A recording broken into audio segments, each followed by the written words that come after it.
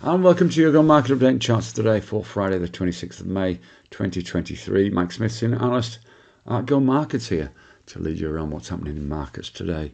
If we look across the news, it was a mixed session on Wall Street overnight. We sort of expected this with NVDA posting such good earnings after the bell the previous day.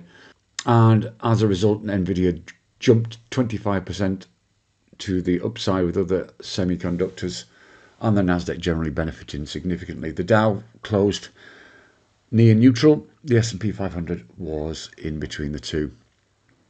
No solid progress on debt ceiling negotiations, and this is getting awfully close to the wire.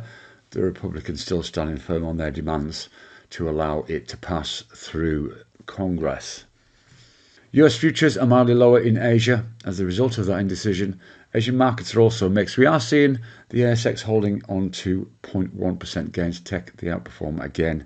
European futures are pointing to a near neutral open, and the VIX is holding steady just below 19, although it has obviously increased throughout the week on the back of lack of debt ceiling negotiation progress. US dollar also moved higher again, confirming the breach of the 200 EMA.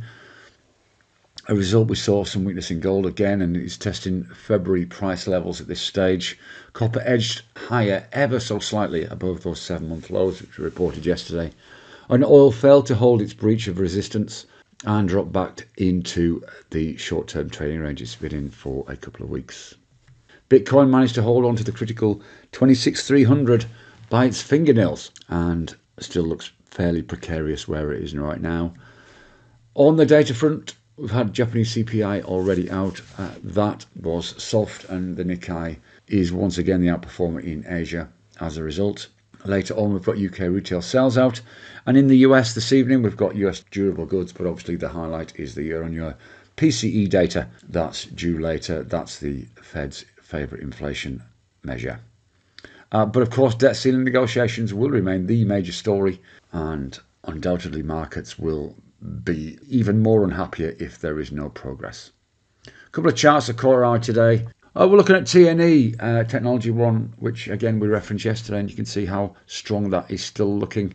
And we had a $17 price target on it. That may even push higher. This and WTC are the two outperforming technology stocks of the week on the ASX, both worth a look at. On the Forex front, there's very little to shout about at this stage. Markets have been pretty flat all day. The GB pound Kiwi interests us, particularly if it breaches through this pivot level.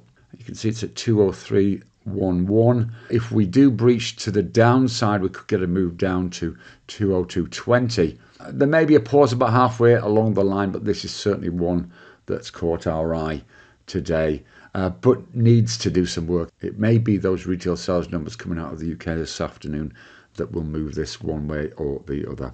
Trade safe, and we'll see you again soon. Bye-bye for now.